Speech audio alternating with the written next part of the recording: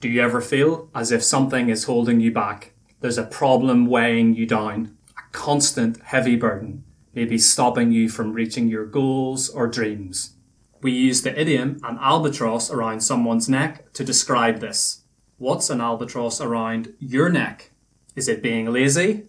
Something from your past you can't let go of? Or perhaps procrastination?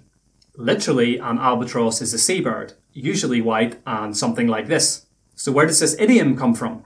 It is believed to have first been mentioned in Samuel Taylor Coleridge's poem from 1978, The Rime of the Ancient Mariner.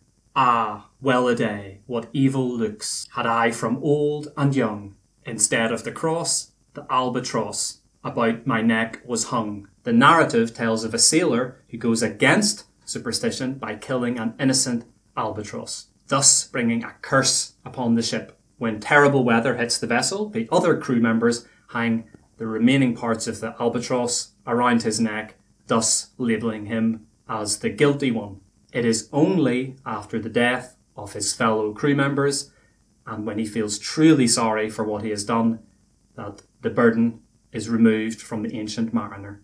Let's look at one modern example, apparently from government. In addition, the albatross of a 10,000 million debt is hanging around the industry's neck. Now, to keep discovering more English idioms and their origins, check out this playlist.